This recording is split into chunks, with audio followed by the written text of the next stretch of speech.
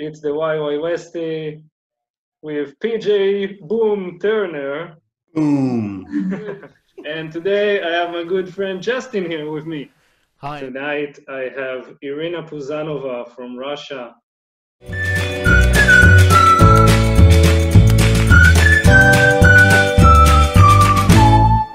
I have got probably more sleep in the past 2.5 months than I've got all year last year combined together. This is just something I really never did much, which is sad. This is very, very sad. I will say this. But when you go to the events, man, when you're traveling like crazy amount of weekends a year, I love my job, dearly. And, when you go to an event, there's the social dancing lasts until, depending on which night, from 2 to sometimes it just doesn't stop, right? So you kind of have to take care of yourself and this stuff that I really just didn't do, just be honest with you, right? I was always finding myself in the ballroom and finding myself on the dance floor, finding myself socializing, finding myself, talking to people at the bar, talking to people, meeting new friends. And next thing you know, I was getting 3 hours of sleep at night, getting back up and repeating the process. And you get wore down when you do that stuff. I was already staying in home a lot before it even started. And to be honest, because I'm one of the key workers in the UK, for people that don't know, outside the DJing, I actually work in a shop. So I've had to be going into a supermarket because I work in food distribution, which is a essential service here in the UK. I'm sure you've heard that word a lot. And so I've been busy doing that 2 days a week. And then the other times I've still been doing my DJing. So even before this happened, I was still doing events. During the week, I was mainly doing DJ prep and preparing competition music and things. I've still done that in the lockdown. I mean, that is no different for me. I was working from home anyway. And then, obviously, I just had spare time mainly at weekends, and around those weekends, like the Friday and Monday, where I could work overtime in the shop. There's been lots of that going around, and obviously trying some other projects as well. So I've been keeping well. I've been sleeping a whole lot more, and if you want to know my theories on sleep, just go back to your Val's interview with me about last year, and I can tell you all about that.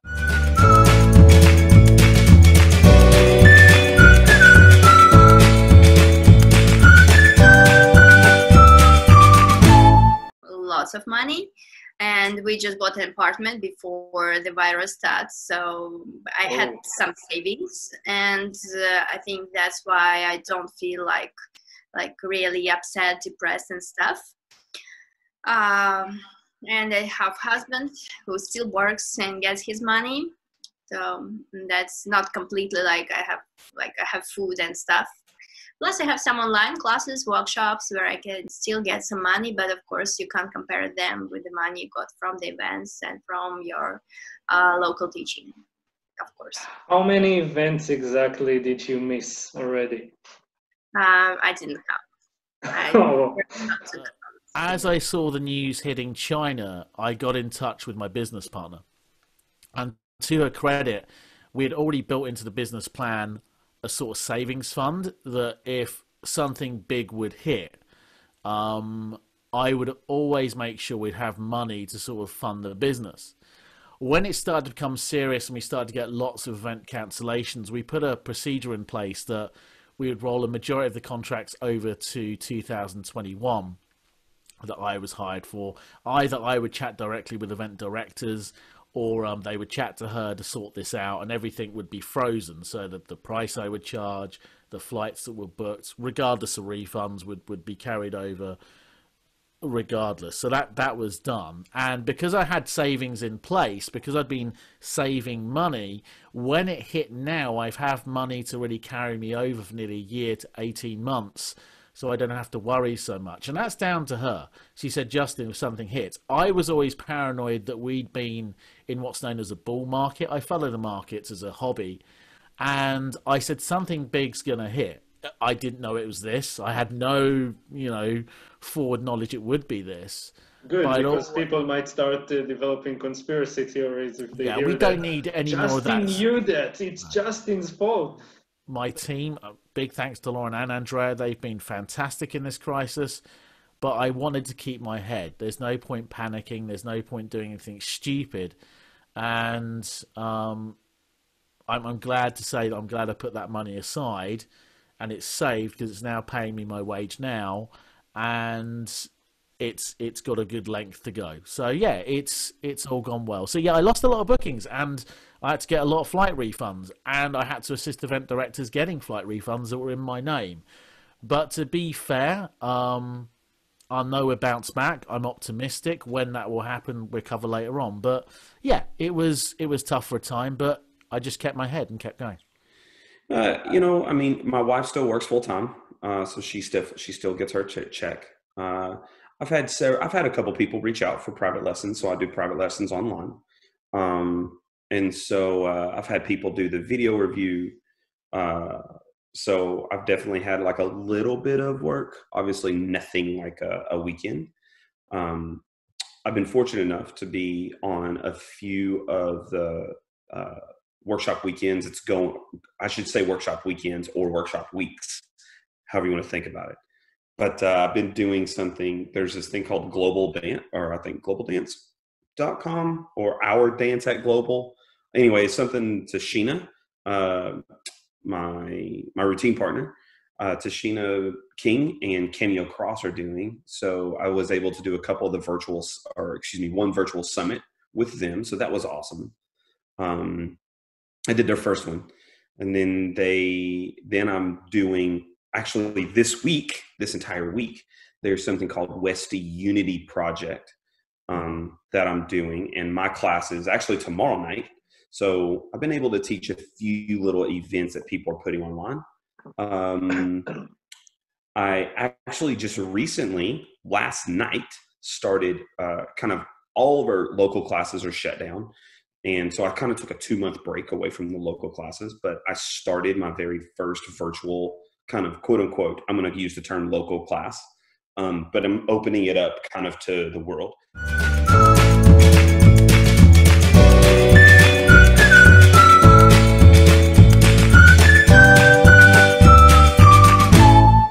There has been some times that I have desperately missed it. There has been some times where I have been actually happy that I've actually get this time for a reconnection kind of with my family. There's been a reconnection with myself, and just enjoying my home, because it's something I really didn't get to do a lot. I moved into this house 2 years ago. I've never been home this long. So honestly, I try not to concentrate on the negative side of, oh my God, I don't have dancing anymore. I still have it, you know. I mean, I've been very fortunate to do some projects. Still working on a few projects actually, meaning there was a video that TJ Bednash wanted to try to do. And he contacted, I think, like 6 different pros. You know, we ended up doing this big project where we had to come up with a particular amount of choreography. And so what was so amazing about that, like, I got to bring my family in and actually dance with my girls. So they wanted to go over kind of West Coast swing. They want to do some basics. So I got to teach. I got to enjoy dancing with my own family, which is something that never happens. We all need breaks sometimes in our life from, you know, the world, life, hobby, whatever. And I've took this break to really think about my reconnections with my family. And it's been a really amazing therapy thing for me too, you know, so I've loved it. I try not to look at the negative side of things. I try to look at the positive sides. Try to really be optimistic and seeing the glass half full. I'm not going to lie to you. That's been hard. It's been hard some days, but you know, I got to listen to, you know, just playlist. And then, oh my God, I just had this, it was almost like my heart dropped because I just remembered hearing like this playlist at, you know, Baltic Swing. And these songs came on that played Baltic Swing. And I just got this huge like memory of me and Alyssa Glanville dancing together. Oh, one I night. love this video. Oh my Jesus. It like, I I even got, like, I stopped the mower, and I think I even messaged her, and I was like, hey, listen, miss Dancing with You. Just heard a song amazing. And this whole playlist reminded me of WOTP, reminded me of D-Town Swing, reminded me of these events that, that's I would normally be at right now, So I really miss a lot of the social night dancing and the amazing, and not just Europe, obviously in the United States as well. Just all over. I miss it. I miss it dearly. Well, I try to think positive, and I feel it's time that I can dedicate to myself. So I can sleep more, I can rest, I can take care of my skin and like do the things that I like. Like I like cooking. Now I can cook whatever I want, right? Plus, you can order everything online. They will bring you, so there are always ingredients and stuff. So I have everything for that. I like to play computer games. Now I can play computer games. Yes. Oh, wow. Okay, that's a great discovery. Interesting. Which computer games do you play? Well, mostly I prefer to build the cities, to build something, like you get some wood, you get some iron, and so on, so on, so on. It's tough not going to a dance floor 3-4 days a week and not DJing to a crowd that varies from just 50 people up to like nearly 1,000. Yeah, I miss the crowd interaction, the social interaction of dance events. I think we all do. I think we had a video call setting this up, and we talked about how we haven't seen a lot of our community for a while. And the community is the reason I've always said that I am here. And I'm always thankful to them for the fact I still get to DJ and go all around the world and DJ for these great people. At the same time, I couldn't sit here and sulk. And I wanted to offer value back to the community, but in a different way. And so with the time I was saving on Friday, Saturday, Sunday, Monday, let's say, I came up with the idea of a podcast. It's been rumbling around in my brain for about 6 months to a year. But the problem was we already are well served in the West Coast Swing community. You've got yourself doing Wowo Westy and the website and the video casts and the audio cast you put out. I think we have The Naked Truth. You do a West Coast Swing podcast. There's Phrase Change. I know Diego's just set up Beyond the Triples. So I went a bit left field, and I'd always have a passion of coaching and sort of motivating. And I thought, well, I'm a broadcaster. I'm not a coach. I'm not a motivator, but I knew one who was. And so Darren and I, before lockdown, had been discussing doing a podcast, but we literally didn't have the time. I was traveling. He actually works as a nurse as well in the health service here. So he's been very busy. But we worked around the challenges of this crisis and developed something called the Coachcast. And the first episode was an absolute disaster. The second episode wasn't too much better. But as you've learned and as I've learned, it's all to do with planning. So I took everything I'd learned from the first 2 or 3 pilot episodes, thought about stuff, did a load of tutorials online about how to do video and how to do audio. And then the second episode was released, and it is an absolute good product that I can start from and build from. So the podcast has actually taken up a majority of my time, and I've really enjoyed doing it because I can give back to an even wider community of people, not just dancers, but everyone outside that. And I've got some great episodes planned, right up to episode 9 now. As you well know, Yuval, it's all about planning ahead, and you probably have loads of episodes planned that I don't know about.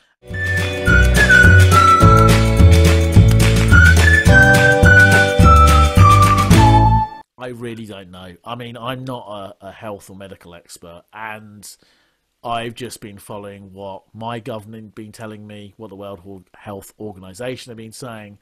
And like, you can make a million predictions about this. But I'm going to go along the line of, I haven't followed much mainstream media. I've been getting on with my life.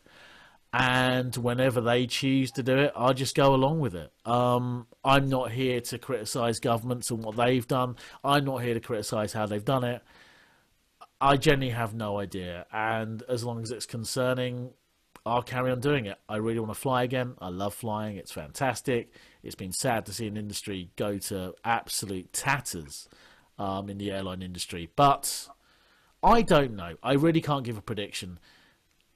hypothetically, I'd love everything to say, hey, January 1st, 2021, it's all back to normal. But I don't think it will be. So I hope that in the autumn we'll dance like mostly like normally. And I think in some other countries, the small communities and small events will appear and will happen.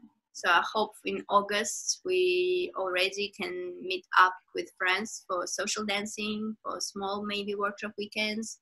And September, October, November, we will do it like regularly. I have no idea. That's my ultimate answer to your question. So now we're going to subcategorize that, right?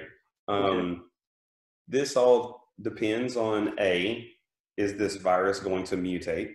Because all viruses mutate. All viruses create a new strand and new brand and all that other kind of stuff.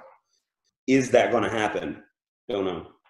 B, will the public be okay, to travel, right? Will the events run even though that there's a risk of people, knowingly that this virus is still out, knowing that the virus is possibly going to mutate, knowing, will there be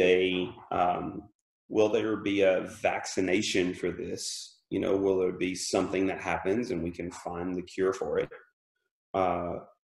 There's just so many things that kind of go into play in saying, when will life go back to normal?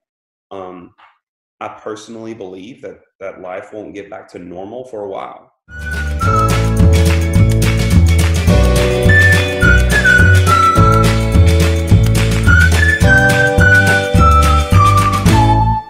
Them will come and will dance. Like I know lots of people who are already like, if tomorrow there will be event, they will go, right? I'm not sure it's super safe, of course, right? But I know these people, so there will be always people who think that, like, who miss dancing that much, that are ready to dance like tomorrow. And I know, like, in some communities, they even started a small social gatherings, right? Social meeting, and try to dance with each other already.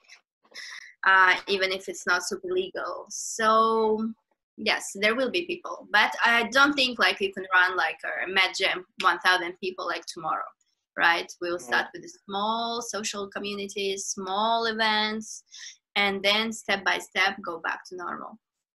So you think, or you hope at least, the small events in the fall, let's say in September, and then maybe big events like when in winter, December? Yeah, winter, I guess. I hope. Yeah, but as an event director, if one people will get sick at your event, or will be sick at your event, so you will you take responsibility for all the crowd, right? If we'll just spread the infection, it's such a responsibility. It will be hard to deal with that, to live with that. So I hope that they will travel to events. I think people are ready to get out. I think people are ready to mingle. I think people are ready to dance again. I really do believe that people are missing it. I hope that this doesn't hurt our dance, because people have now had this break and now they may stay with that break. I mean, I don't know. There's just a lot of, I'm trying to see a lot more optimistic things instead of all the negative things, right? So I do believe that we'll get back to some type of dancing. Normalcy of what we did know it as probably won't get back for a while. I think people are going to be a lot more into the point of very cautious. So I think you'll see probably gloves. You'll definitely see mask. You'll definitely see hand sanitizer if it's available, and people, if it's in mass production around the world. I mean, I'm not one to speak for every Westie because we're all a bit different. I'm going to go to events. I'm not afraid to fly to an event. If I have to wear a face mask for the entire event, if I have to, observe social distancing in the hotel room with my roomie, that's fine. I'll follow any rules. For other Westies, then if you want to support your events, you want to go to them. That doesn't mean I'm saying go if you don't feel comfortable, but we need to be there for our event organisers now, who have all taken huge financial penalties because of this. They've invested a lot in our community and also us as staff who work for those events, and especially the pro staff who have been working really hard to keep this community together. So I think people will travel. There'll be some people. There's always going to be people who are cautious. And hey, I respect their opinion. My opinion's different to theirs. They have different motivations and sayings. I think there'll be a drop in attendance, but I don't think it's going to be as big as everyone thinks it is. But I would just say this to anyone watching, it's down to you. I'm going to be there regardless. And I'd love to see you there. But if you choose don't to come or choose not to come, I'm not going to be offended. Come when you're ready.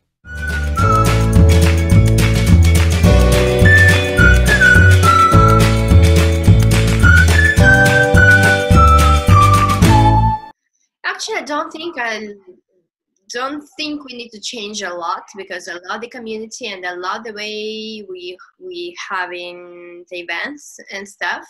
I just think that people will be more careful with washing their hands and maybe not so much hugging each other. Do you think it's a bad thing, the hugging? I think it's a good thing, but I think people will start like how to say, like being careful, like, Okay. and in a good way, absolutely. So maybe some events will have some emergency and like doctors, because like last year we had an event, we have an emergency at the event, the guy just started shaking on the middle of the dance floor, and we had some students who were doctors. But normally I don't remember events that have regular this emergency service. And maybe if there is always a risk of something, we will start having this health, I don't know, part of the team, some doctors that will be part of the team. That's always for good, right? Plus antiseptics, sanitizers and stuff will be our regular base must have, that all the events must have. I think West Coast Swing needs to stay West Coast Swing. I think that, it's still a swing dance, that we gotta kind of maintain its roots. I don't want to watch its roots go away. One thing I will say that I would love to see happen is that we still continue to play older music along with newer music. I feel that a lot of times we don't get that because different cultures have different musics, and I totally understand that. But the West Coast Swing culture, right, kind of derived from more of that blues and that swung rhythm, and kind of using that idea. I would love to see people kind of keep that as a traditional West Coast Swing. I think some people need to do traditional West Coast Swing, hell, once an hour, at a dancing band. I would love to see people just go out there and let's lead and follow with the pattern structures that we have, without all the musicality, without all the hits and all the ticks, and, do a complete dance with only sugar pushes, do a complete dance with challenge yourself, try to do a basic, all basics the entire dance. Is it boring? That's depending on how you look at it. I don't want to hear the same damn music over and over and over and over late night, because we have really great slow music that can be played that still swings, instead of all the stuff that is just contemporary all the time. I realize that's not what everybody wants, but for somebody who has, been inspired by all the body movement and the contemporary style type of movement, I still want to do West Coast Swing. If I had to say I would change anything, I would say that I would love to see, some older music being played, not just all new music all the time. For me, that's not really on the DJ side, because I think the DJs play the music that they need to play to keep people on the dance floor. And the public wants to hear the new music kind of all the time. So you don't think and I that totally get that. you don't think that DJs are like it's part of their job to educate I'm going to say yes and no. Like if the DJs don't play the music, obviously we'll never know it, right? That's obvious. But I also believe it's up to what event directors want at their event. I think it's the type of environment the event directors want. I think it's what the public is wanting to dance to or not to dance to. You know, I think there's a lot that goes into that. So the DJs are going to play music to keep the floor full, period. You know, period. I don't blame them for the music that they play. So, and I get it, but you know, if we're going to dance to blues music in competition, well, we need to hear blues music late night because that's when bulk of the people are going to be on the floor. We'll see. Maybe we'll see more online sets and stuff for more social parties. You get people like Ken or myself or Chris or, you know, Yossei turning up to it, or Nick or Pete turning up virtually to your event at a local party instead of maybe just having a local guy play. I don't know. It's an interesting time, and maybe all this onlining we're doing has changed our perception of how we can work.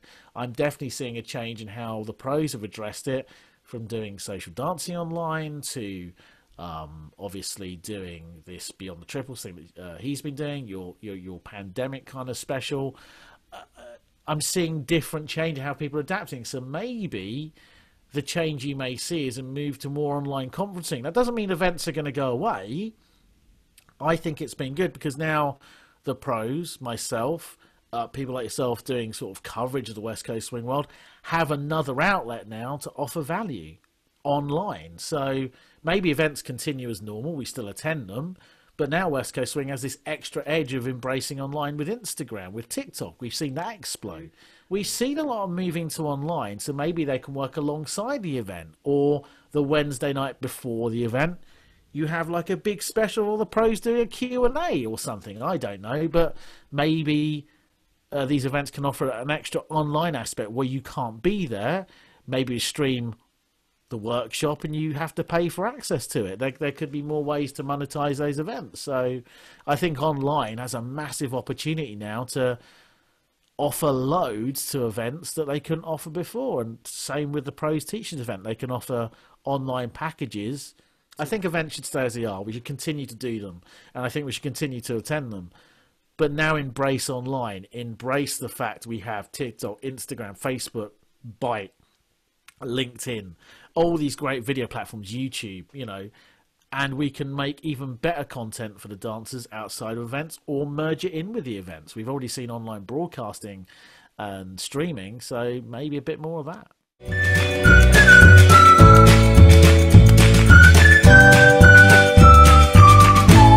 I got lots of messages from people who said they start forgetting how to dance and how to move, and they don't even want to take online classes because they are embarrassed because of the pose they had, they can't move. And I just wanted to say to everyone who is watching right now that it's just in your head, that your body that we're moving for some time, for years, maybe if you were doing West Coast Swing for years, for months before, it will not forget. Our muscles are not forgetting things like that. You will be able to dance, and maybe you will even get back on the next level because your body is going through all the information you get before and will produce something like with a new level. So you will be able to dance even better after the pose than before. So don't get stressed about that you can't dance or you can't move anymore. That's only in your head. I hope to see you all again soon. To be honest, I'm looking forward to DJing for you again whenever that will be. Meanwhile, obviously, if you're stuck at home or going on a run, obviously listen to the podcast. It's the first time I feel I've ever had to plug something in my life. But it means a lot to me if you could subscribe to the podcast and also leave a rating on it or any feedback. And that's the bit I'm going to focus on now. So if you want to be a guest on the show, obviously give me a shout via the website. Or at my Twitter, but I'll get Yuval to post that all up. If not, I'll see you all again soon. Thank you for your time, Yuval. I appreciate it. And hopefully see you back on the dance floor soon, hopefully. And the WA list. Oh yes, that's still available and still being updated monthly. Yes. So I'm glad someone's paying attention. Yeah, the WA list still exists. It's still being updated monthly. Many thanks to Yuval's push on his website. He took over 500 followers. Before his article, it was 499, and it's now gone up to 525. So thank you everyone who's following, and I really appreciate the fact that you can take away the music there, and if you want to use it to have a social dance to, I'm certainly going to be happy. That is still updated monthly. That's still being done. I'm still looking for great music for you guys, and it still exists now. Just know that there's everybody you can reach out to. Like, listen, I've had my bad days. I've had my non-motivational days. I've had no inspiration. I've had no motivation, to do anything. And I've had days where I've just sat around the house and done nothing, and really missing people, being around people. And so you can get yourself in a pretty bad mental space. Hell, I went through it just a week and a half ago. And it's okay. We're allowed to be that, but just make sure you can reach out to somebody to get it out, to get their thoughts out, just to talk, check on people. We're needing to support each other. The community needs to support each other right now. And it's very important that we look out for each other during times like this, that we can't see each other. We can't be physically around people. So I do believe that, mental health and keeping yourself in a very good space is extremely important right now. So just know that everybody is ready and willing to talk. So I've had people reach out to me that's been amazing. Like, hey man, how you doing? How's things going? And it's been a bad day. And I was like, today's not real great. Like, let's talk it out. Like, blah, blah, blah, blah. So, it's just amazing getting that message. Like, hey man, just calling in and checking on you. It makes you feel that you still have friends instead of just acquaintances. A lot of times we go to these events and, we don't know anybody past a sugar push. And, that's another thing I definitely would change, is getting to know people a little bit more than just an event or a dance base. I think our community could really use some, let's get to know you kind of thing. I would love to see that happen throughout the world. I would love to develop something at an event called, PJ's Corner, meaning that we go to the bar and we all kind of like have a beer together and we just talk about life, and no dance, like none. I don't want it. Like I want to get to know the people. I want to get to know you. I want to get to know the public. I want to get to know, student, not student. That's absolutely irrelevant. I want to be able to connect with people at PJ's Corner, or hell, PJ's Bar. Like, I don't care. I'm the dude that I'm just super approachable. I want people to come up. I don't want people to say, oh my God, PJ, he's the pro. He's like, you know what, the hell with that. I'm just like you. I put my pants on every day the way you put your pants on. So there's nothing, as far as a person to a person, I love that connection. And that's something that I've kind of been thinking about, like during this time, like, hey, how can I connect with people? What's a different way at dance events? And to develop, PJ's Corner would be kind of a fun thing, I guess. I would love to do that someday and just connect with you. Hey, what does people do for a living? What do you have family? Do you have brothers? Do you have sisters? What food do you like? What's your favorite color? Do you like sunsets? Just bullshit questions, and bullshit questions that mean so much to get to know somebody. I think that we should get involved with relationships, not just acquaintances. I mean, obviously people has to be a little bit more vulnerable and able to get to know someone and get to explain information and that kind of thing, for instance, like how you treat people is how you want to be treated, right? That's just a golden rule in life. How you treat people is how you want to be treated. And, if you become a friend, like just for an example, like I want to know what you like to drink. Just give an example, right? So obviously dude, you like Corona? If I see you at an event and they have a Corona, hell, I may buy you a Corona. Say, hey, here's a Corona. Let's have a beer together. You know, like I get to see that. And if I know that about you, that's an investment. To invest in someone means so much to people. And sometimes that investment is so small that people may overlook it. Like, you know, knowing someone's birthday. Like that's some people that don't mean nothing. I get it. You know, for some people, it really means a lot. So different things for different people, you know, different strokes for different folks. Yes. But at least I take that and I try to take that investment whenever I see you and have that personal kind of relationship or that personal thing, or, you know, that's what I try to do.